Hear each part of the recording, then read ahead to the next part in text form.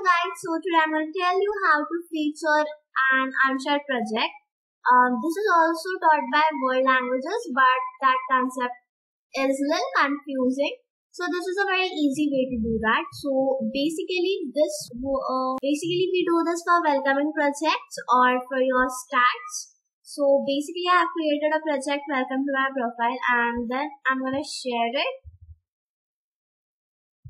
So after sharing this, I'm going to go on my profile and then change featured project, and then I'm going to select welcome to my profile, and then I have to open my stuff and then unshare that project.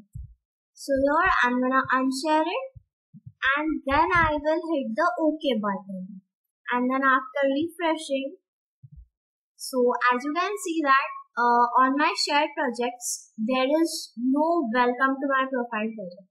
So, hope you like the video. Like, share, comment and subscribe my channel. Bye bye.